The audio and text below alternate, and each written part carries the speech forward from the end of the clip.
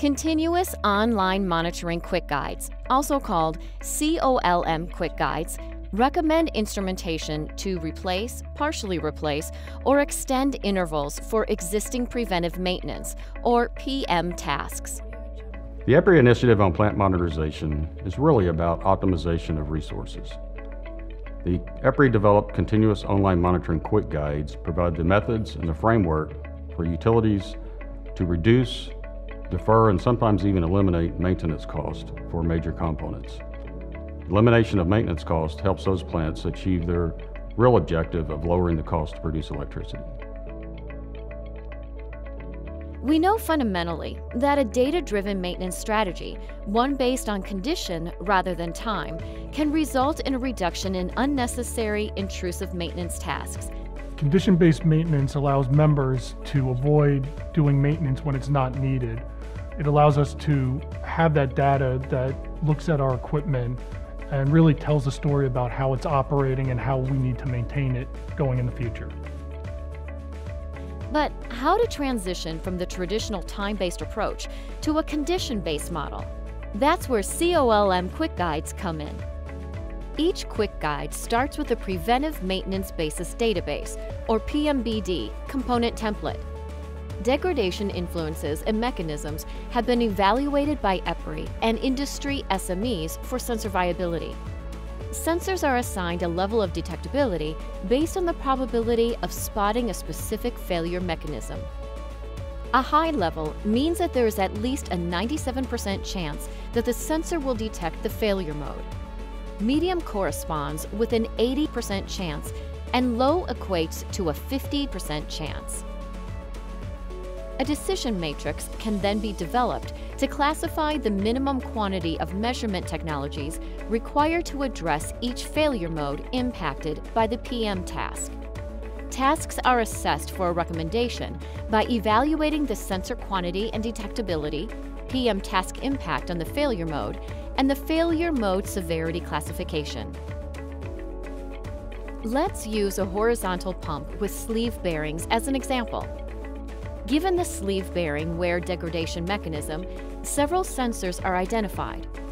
Triaxial accelerometers, proximity probes, and bearing temperatures are classified as high detectability sensors.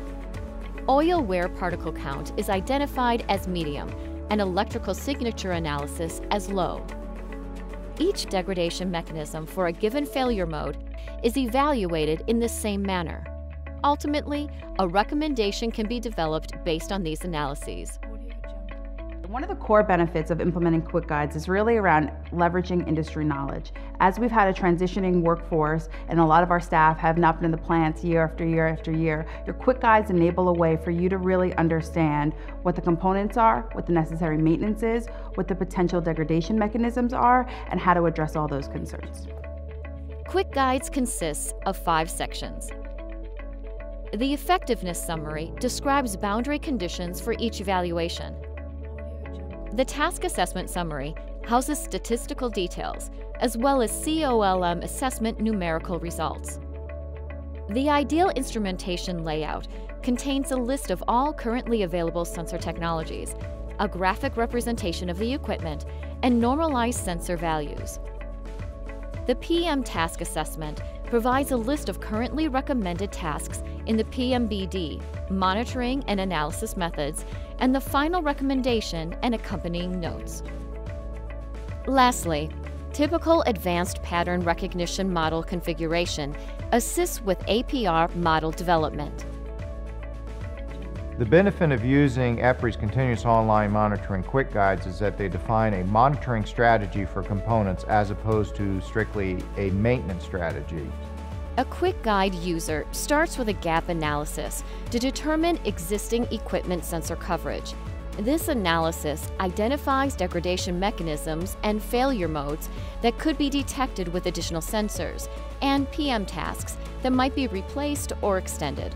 Next, he or she identifies existing data points in the data repository and recognizes data that is not directly captured. Then, the user determines degradation mechanisms and failure modes not applicable to the component in question. In a subsequent step, the guide user evaluates the remaining degradation mechanisms and failure modes for lack of detection and establishes a risk tolerance profile.